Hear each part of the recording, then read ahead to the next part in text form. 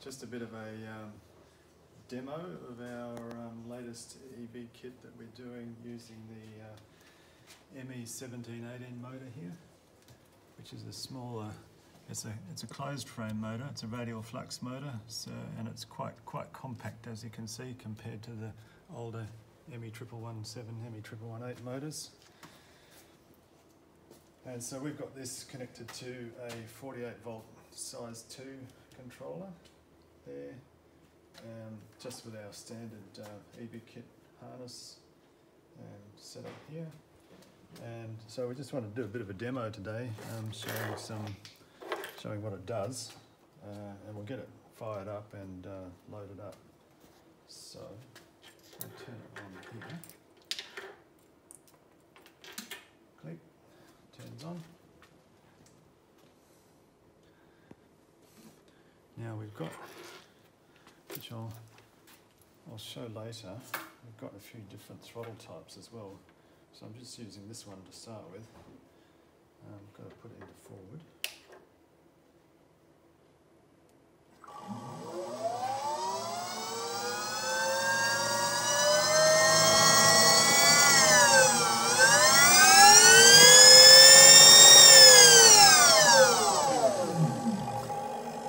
So if it sounds quite noisy, it's because it's driving the other motor at the moment. We have a load motor connected up here, which provides us with a load. So we'll just we'll run a little load test with it. So if you do a close up here of the screen there, Gav, I'll get it fired up and I'll try and load it.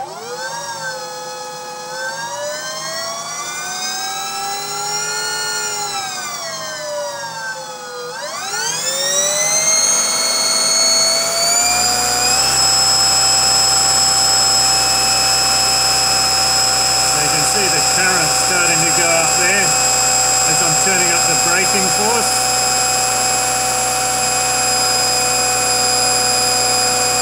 And hopefully the belt will hold up.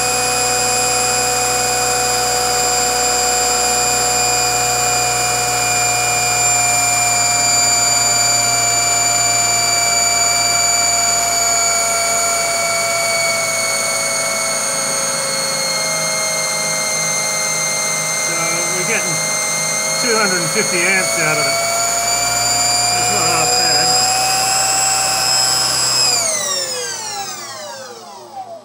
So I don't know if you could hear me through all of that, but we were getting 250 amps out of it, which I think is pretty damn good for this little Gen4 controller. I think that's doing all right.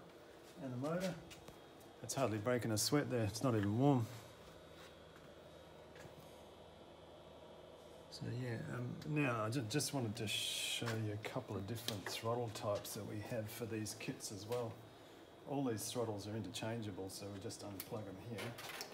So that was this one, which is a lever.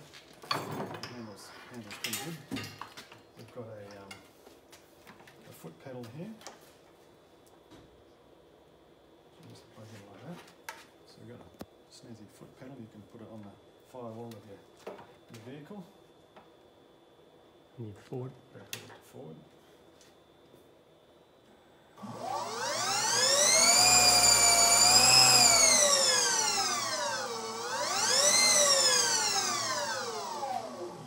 So we leave. You see, it doesn't. We leave a bit of dead zone at the beginning. We can configure that out, but it's good to have a little bit of pedal before you actually something starts to happen.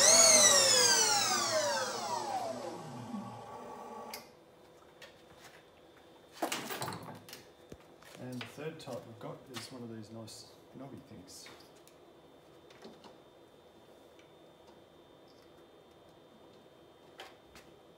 So I've just got